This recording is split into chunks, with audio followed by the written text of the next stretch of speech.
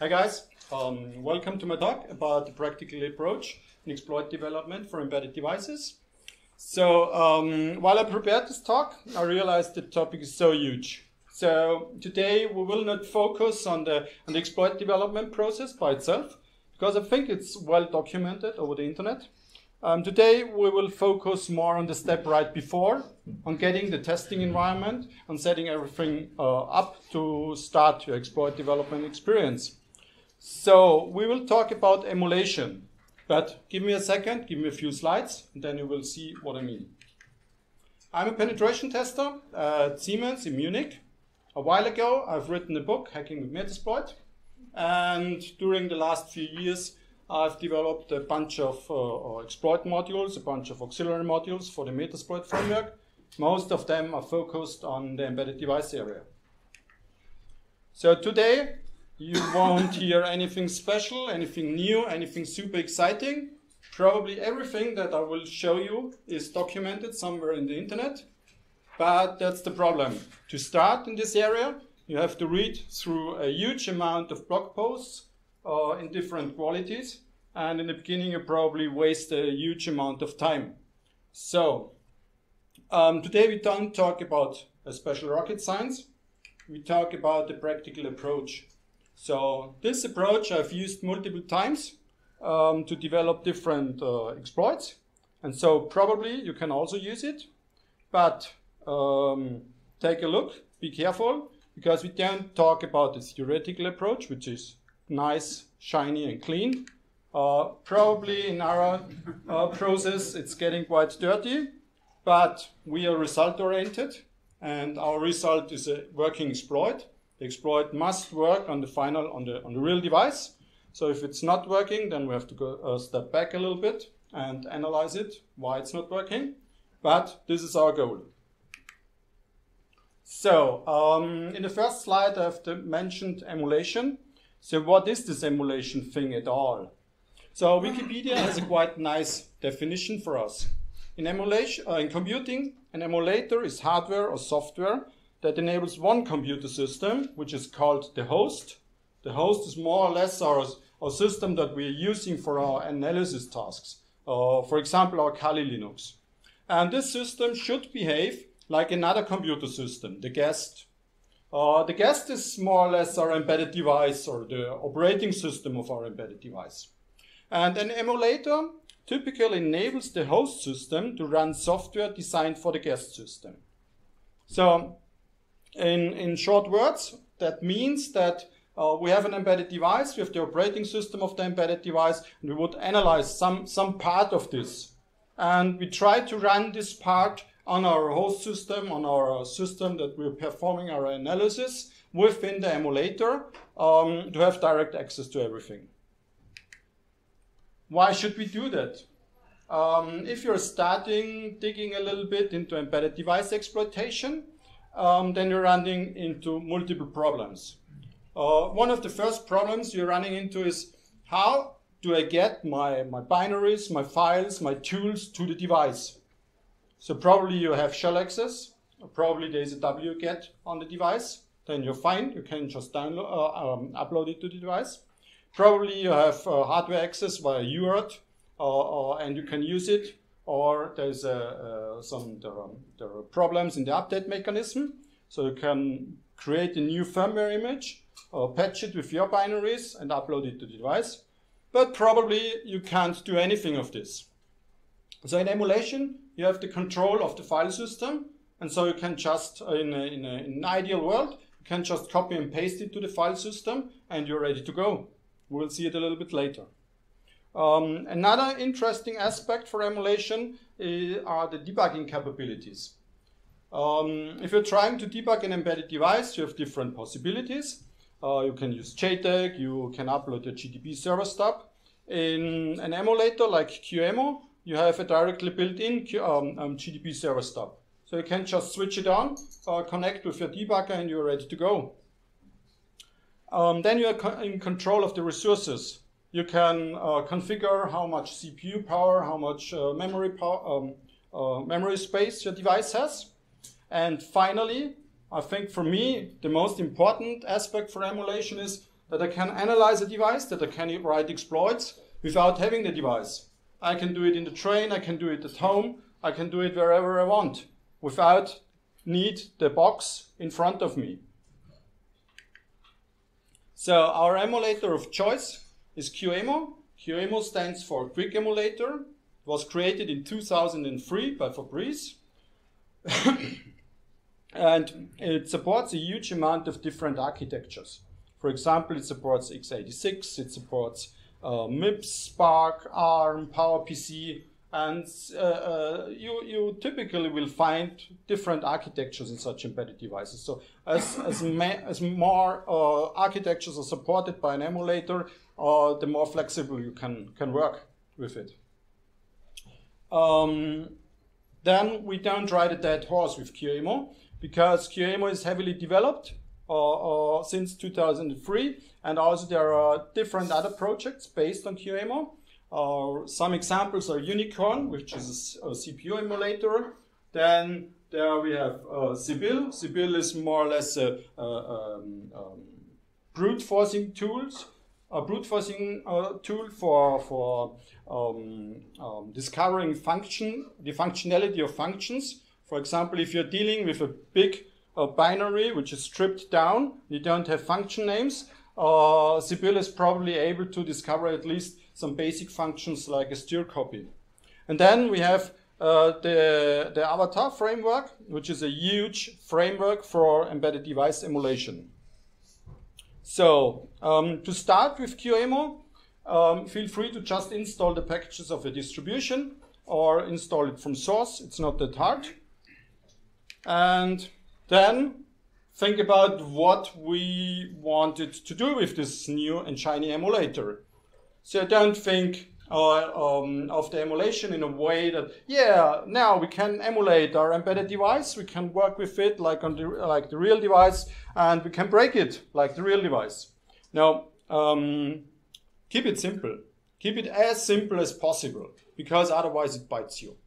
So, if you're dealing with emulation, if you want to analyze some part of the embedded device, then try to emulate this part and nothing else. Try just to focus on this part. Keep it as simple as possible, otherwise you will waste so much time. So to do this quite effectively, we have different approaches, different possibilities to do it. So the first one I've mentioned before is the CPU emulation, which is done by Unicorn or Sibyl. QEMU by itself will help you with the user mode emulation. I typically use the user mode emulation to get a first smell, first taste of the binary. Is it possible to emulate it at all? Or how feasible is it? How is the binary working in a user mode emulator? But it's typically just for a first trial. If you're digging a little bit deeper in emulation, then you're typically dealing with system mode emulation. System mode emulation means that you're booting up a whole operating system within your system that you're using for your analysis. If you're having a Kali Linux, then you're starting your emulator. Within the emulator, you're booting up another operating system. Typically, this operating system matches the architecture of the embedded device. So there we have different approaches. We can use a completely third-party operating system, which is has nothing to do with the embedded device that we are analyzing, expect the architecture. Then we can boot up the file system of the embedded device with a different kernel. So as long as we don't do anything kernel related, we are probably good to go. And another possibility that we have is if we're dealing with some kernel related stuff. So for example, if your embedded device has some kernel modules shipped with, and you wanted to analyze these kernel modules more dynamically, then you can try to build your own kernel that fulfills the needs of the kernel modules, and it fulfills also the needs of your QEMU, of your emulator. So you're then able to boot up your new kernel that is able to hopefully load the original kernel modules. And finally, I've mentioned before, the full system emulation, which also includes unknown peripherals. which is done by the Avatar framework. But this is a completely different story. Today, we will primarily focus a shot we have on user mode emulation. We'll take a little bit the longer shot on the system mode emulation with a third-party operating system, and the system mode emulation with the original file system from the embedded device. To start with your user mode emulation, you probably the easiest way is just to use some embedded device, some file system update file from a vendor. You can go to the footnote. There's an advisory from a vulnerability in D-Link DIR645 device. Go to the website, download the firmware from the vendor, and extract it with Binwalk. Binwalk is a firmware extraction framework by Greg Hefner, and for such simple firmwares, it's doing a really, really good job. So then you need a statically compiled user mode QEMU. You can install it via your package management system on Debian. I know the statically compiled user mode QEMU binaries are available, or you compile it by yourself and copy it to the folder where the firmware is extracted to.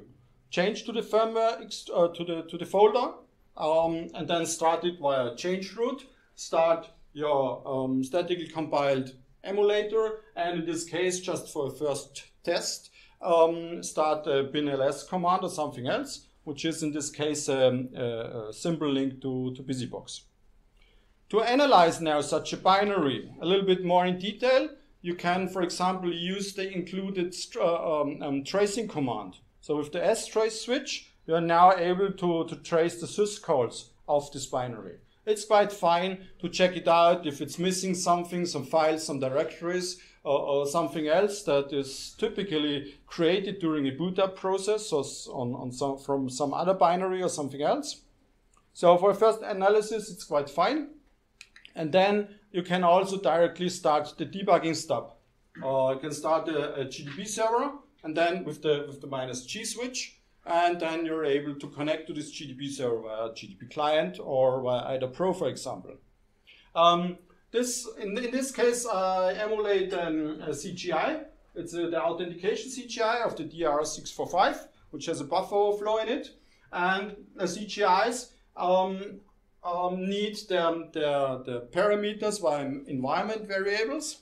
And so you are able to use the capital E letter as an option within QEMU and pass these options to the authentication CGI binary. So with this method, you're quite fine, and you're now able to develop a full-blown memory corruption exploit within user mode emulation. But as soon as you're trying to run this exploit on the real hardware, you're running into troubles. Because in such embedded device exploitation, for example, for MIPS or ARM architectures, you're typically using an exploitation technique which is called return-oriented programming, and you need stable library addresses. For example, if you're using ROP gadgets from a microlibc, which is in this case in this exploit I've done it that way, then in emulation the microlibc is loaded on a 408 address. But if you're dealing with the real hardware, you can see that it's on a completely other address. So now you're able to develop a full-blown exploit, but this exploit won't run on the real hardware. So for developing the exploit on the real hardware, or for modifying your exploit to work on the real hardware, you probably need access to the hardware to take a look at the load addresses of the libraries and fix it up. Or you can use system mode emulation. And now I will give you a short introduction into the system mode emulation thing in the easiest way. So we are booting up a third-party operating system, which is completely pre-installed, and use this third-party operating system to install to develop our exploits.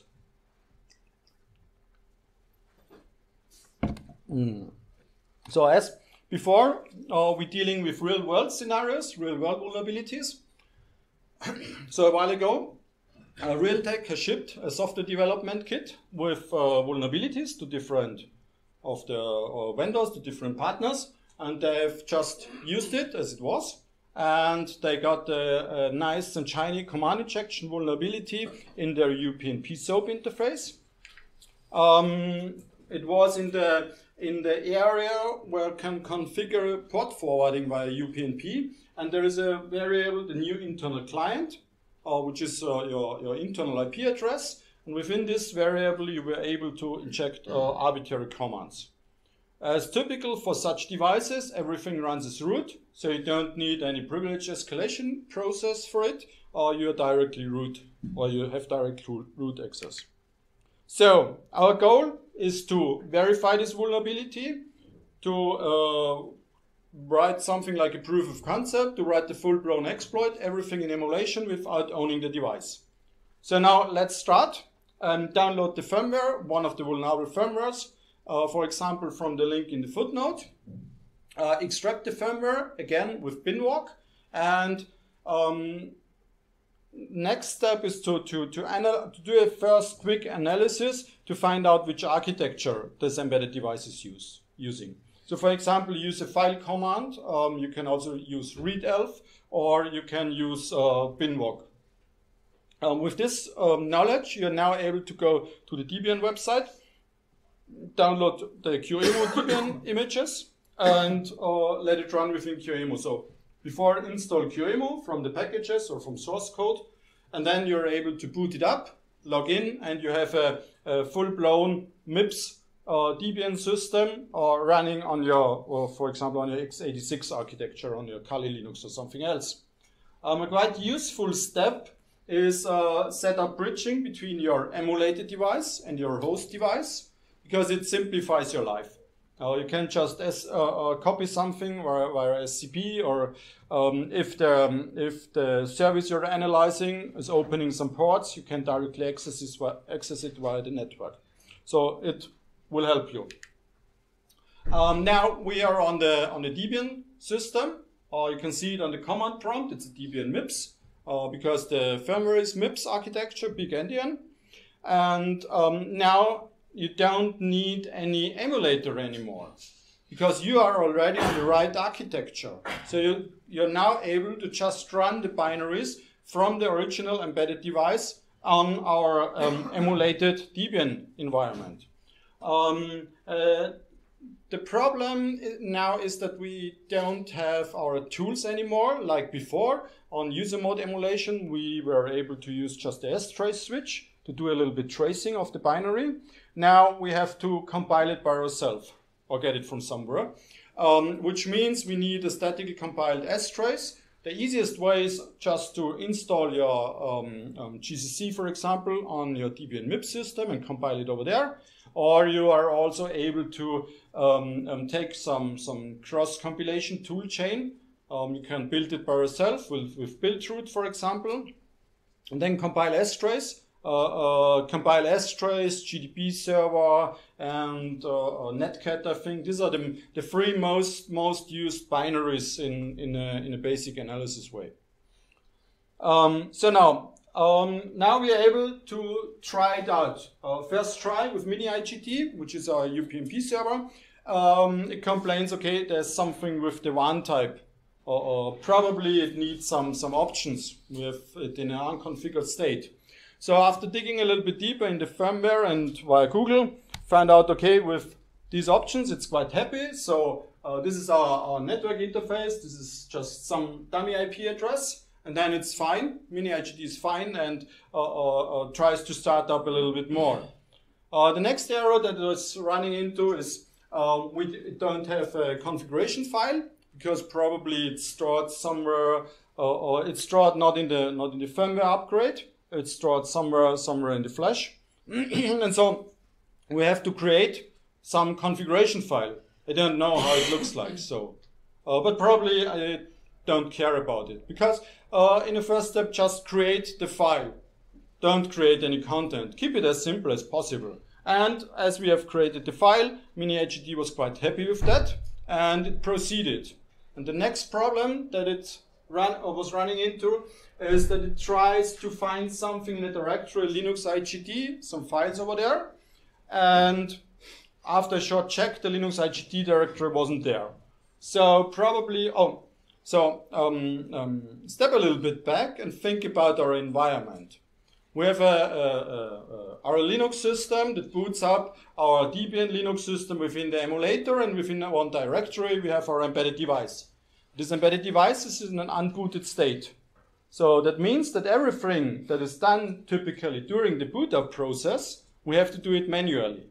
So check out the whole initialization scripts. In this case, it's in init.d folder, the RCS file. And if we are looking for Linux IGT, we can see that the directory is created during the boot up process, and it copies something from a temporal directory to the Linux IGT directory. So now we know, okay, where everything happens, what happens, and now let's do it manually. And finally, the next problem. It has some troubles with the temp directory. Yeah, the temp directory was a simple link to another directory that wasn't there. So create it or just remove the simple link and create a new temp directory. And then we are ready to go.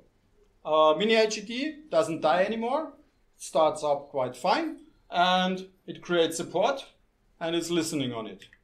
Finally, we are now able to connect to this port via a typical web browser, and we can see the description of the SOAP interface. With this description, we are now able to build our SOAP request, our proof of concept. All of this is running in emulation. So now use just a simple interception proxy with a repeater or something else like burp, and you're able to create your UPnP request for the port forwarding. And in the new internal client option, you can see just the first proof of concept. I inject my shell command with backticks, so that if there is if the device creates a bigger command with the new internal client IP included, so it executes my command first and uses the value that is the output of my command for the bigger command. So my command is executed, the other command I don't care anymore. And we can see on the left side that the file is created, and so our proof of concept succeeded.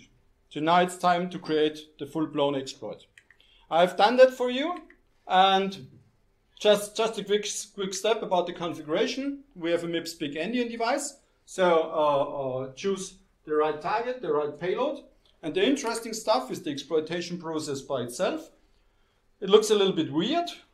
That's because I've used the CMD stager technique, which means we don't use any download or upload mechanism from the device. We don't need any wget or any other stuff. We only need one echo command. And we can use this echo command to write our payload via the command injection vulnerability to the embedded device.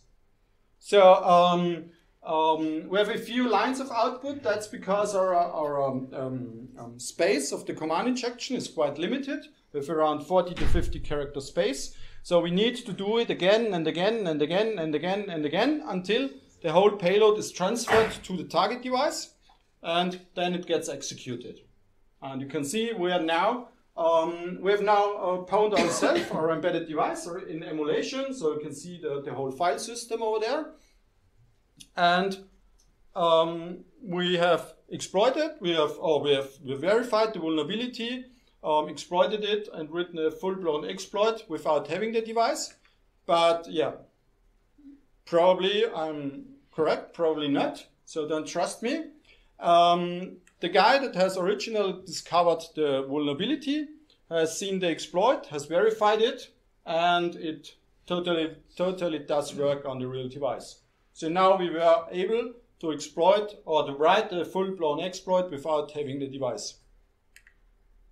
So let's go on to the next step. The emulation of the whole operating system. No, we don't emulate the whole operating system because, as I mentioned before, keep it simple as possible. So get rid of the kernel stuff because we don't need it. Now, sorry. Get rid of the kernel stuff. So now we just use the extracted directory structure from the original file system. We create a new file system and boot this new file system up with another kernel. For example, we can use the same Aurel kernel that was used for the Debian system also for this new file system. Or you can build your own. So, as before, we talk about real-world vulnerabilities. This time in an NCC binary, NCC service of different D-Link and TrendNet devices. The NCC service is quite a huge binary blob, which does everything on the device. It does the configuration stuff, it loads kernel modules, it starts up a web server with the management interface, and it also includes a diagnostics area, and this diagnostics area is available unauthenticated, and you can ping other systems, but you can do much more, as you can see over there. In the ping IPv6 address, you can inject your own commands, once again, arbitrary commands, and they are getting executed with full root access on the device. Our goal is the same as before. Set it up in emulation, verify the proof of concept, write the full-blown exploit, which works on the real device. So this time you can use some other firmware that is vulnerable for your testing. Extract it once again with binwalk, the firmware extraction framework, and now create a new virtual hard disk. You can do it with QEMU image create. Typically, it is enough between 10 and 20 megs. I've used 100 megs because I've played a little bit with the kernel modules. Then create a file system on your new hard disk. Typically, I use X2 because it simplifies your life. The Aurel kernel supports X2, and it's also quite easy to compile a kernel with X2 support. Mount this new hard disk. Copy your extracted file system, the whole directory structure, to your mounted hard drive. Then think about your kernel stuff, because you probably need some kernel modules for your network interface, so for other hardware areas. So if you're using the Aurel kernel, copy the kernel modules from a booted Aurel image. Copy it down and copy it up to this file system, and then you're ready to go. Or compile your own kernel, like in this case, there's a 2.6.36 kernel running, and you can compile it in a way that you're able to load the original kernel modules from the firmware, and you can also use your own kernel modules. Now you have a directory structure on your hard drive, and then unmount it, and do a quick check. I had multiple times the problem that the device directory wasn't filled up. So do a quick check if there are the basic devices like the null device, urandom, and console. And then you're probably able to boot it up and you're ready to run. So this time we have a MIPS little endian device. So use the QEMU system MIPSL and give it your newly created hard drive, and in this case the Aurel kernel. Boot it up, the system boots up, mounts the root file system, for sure it's X2, but it gives no root shell. And this is because the device has no TTY0 configured. So in this case you can see it's quite easy to reconfigure our emulated environment, because just mount your virtual hard drive, change the needed settings, and then unmount it and boot it up again in emulation. And then on the next try, it tries to start the NCC binary. That's fine, because it's the main binary, but it fails quite hard because it hangs around in a loop and it tries to load a configuration file. Oh, I love configuration files. So this time it doesn't help to just create the configuration file as an empty file. It hangs around because it cannot read this, because there's no configuration in it. So there are different possibilities now. You can probably go to the real device. Oh, we have no real device. That's not that good. So we have to find another way. We can reverse it now a little bit more, or we can just remove it. And in this slide you can see, oh, the NCC binary is a really nice binary because it's not stripped down. It has all of the function names in it. So after just looking a little bit in it, you can find a function that is called loadCFG. And in this case, you can see a typical MIPS function call. The loadCFG address from the function is loaded into the T9 register, which is a quite nice indicator that they're using GCC as a compiler. And then the loadCFG function is called via jump and link register. And the interesting thing in MIPS is that the knob instruction is quite important over there, because MIPS is using pipelining, and this is called a branch delay slot, which means that as the jump and link register, the more or less the call of the loadCFG function is executed, then the next instruction is already in the cache. That means before the first instruction of the loadCFG function is executed, the next instruction, in our case the knob, is executed. So that's quite interesting as soon as there's something else in the next instruction as a knob. So always take a look over there, because it can bite you quite hard. So our quick and ugly fix again, as I mentioned before, it gets dirty, so just knob it out. We don't need any configuration. And the next thing that you're running into on the next boot up process, that it needs access to the flash device, to the MTD device, and we don't have it. So we just give it an empty text file, and again it is quite happy with that. So now let's go on. It tries to configure a device without its configuration file. Probably that's not the best idea for the device.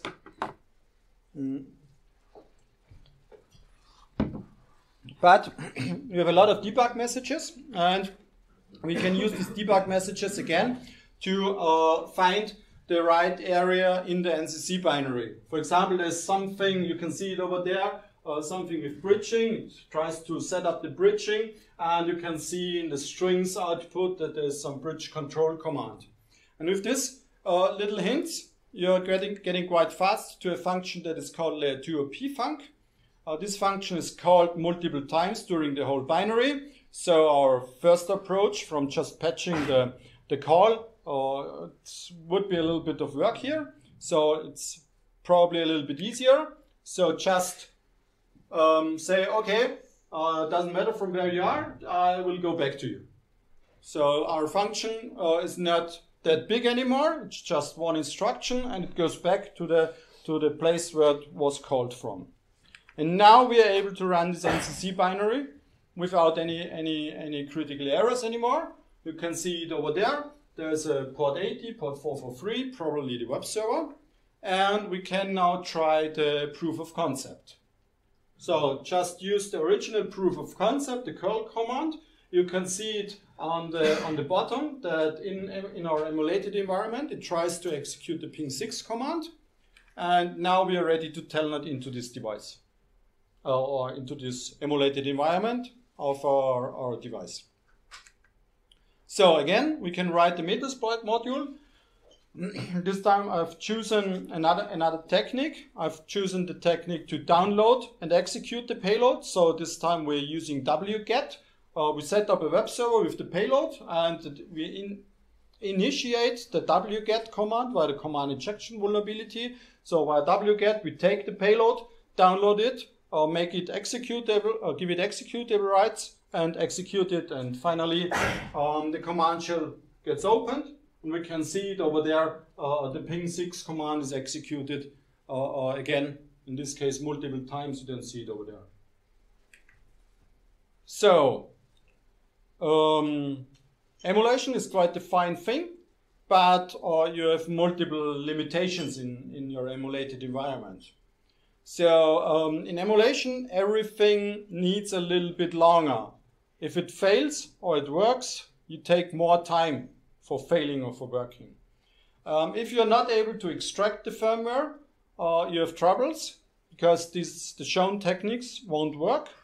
If you are dealing with kernel stuff, it's quite messy, but it can work in different situations.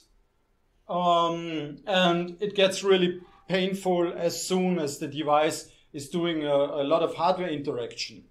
So then you probably have to build or have to reverse the hardware, or you have to patch much more areas from the binaries. You are probably directly in kernel area.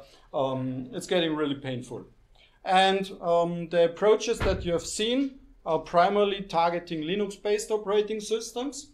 If you're talking or if you're trying to analyze real-time operating systems, then it's a completely different story. So, thank you very much. Thank you for your interest. My name is Michael Messner. Feel free to contact me and enjoy the B-sides. And if you have questions, I try to answer it.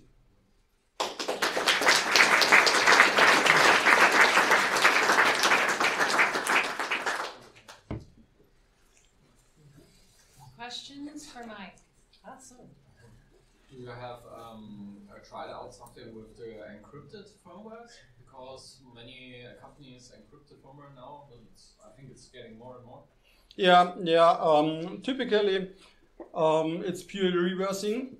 So you have to analyze the decryption algorithm, where it gets the keys from. Is it encrypted? Is it obfuscated? So it's getting real hard, and you need a huge amount of time for it. And if the key material is stored quite secure, then you're as a pen tester in troubles. You can see it much more on very important devices. Yes, yeah, it's pure reverse engineering to pure analysis. And you typically need the hardware for it, because somewhere in the hardware typically is the key material stored. So you're doing side channel attacks too? I haven't done it, no, but I have colleagues that are doing such stuff.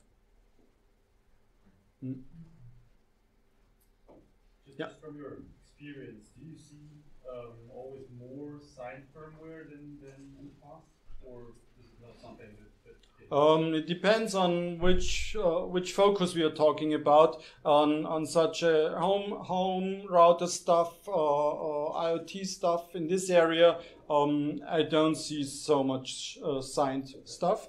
The firmware is quite simple. Typically you're able to modify it and update it also. In a more professional area, you see more signed firmwares.